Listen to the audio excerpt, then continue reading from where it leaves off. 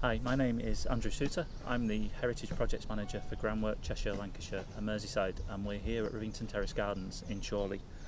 The gardens were built by Lord Leverhulme at the turn of the 20th century and took about 20 years to build either side of the First World War. They're now a Grade 2 listed park nationally and also have 11 structures within them that are also individually listed. So it's a really important place locally but also nationally. The gardens have, following Lord Leverhulme's death in 1925, fallen into decline and are currently part of a water catchment that's managed by United Utilities. There's been a process for quite some time to try and find the money to restore the gardens and the structures within it.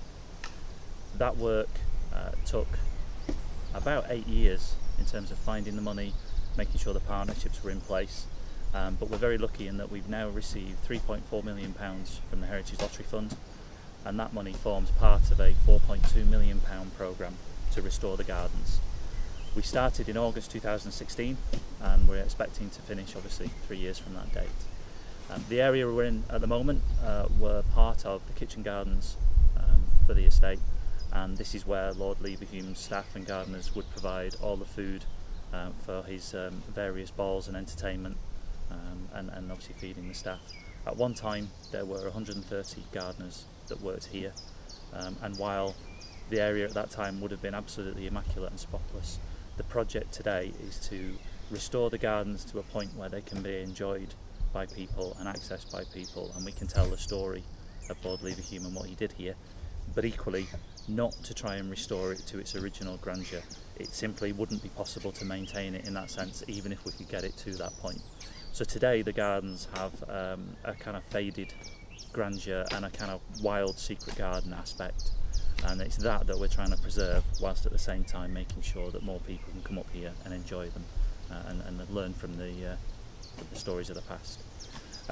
Some of the biggest challenges we face are making sure that everybody who comes here and who cares about this place understands what we're doing and why we're doing it. For example, we've heard lots of people talking about the woodlands here and that they're the home for various wildlife, and in particular the birds. And that's absolutely true. We have a huge array of species that live here. But it's also true that some of the woodlands are in quite poor health. We have lots of very tall, very thin trees that are competing for light at the top. That places a lot of stress on the trees themselves and means that they're not particularly healthy. It also means that underneath the trees at ground level there's very little growing, and that means there's very little there in terms of food for insects and for small mammals and the birds that would feed on those insects. So part of the work is to take out some of the trees here, but it's part of a coordinated plan to improve the health of the woodlands, and that should see more species being supported and actually greater numbers of birds being supported as well. So whilst it does look shocking initially, the overall plan is to improve the health of those woodlands and by consequence improve the number and variety of species we get living within them. Another area that people have expressed concerns about are we have two lakes on site. One is the Japanese lake, which sits just below us, and the other is the Italian lake. Both of those lakes are in quite poor health at the moment because they haven't been maintained for an incredible amount of time.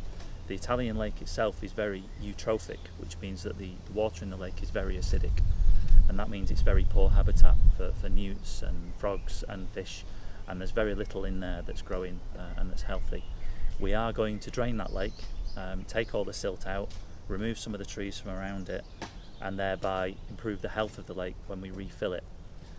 The Japanese lake is in a slightly better condition, so we're going to take out the fish that are in there, the newts and other species, whilst we desilt that, and then when we refill the lake we will bring those species back and those animals back so that they'll have a much better habitat to enjoy.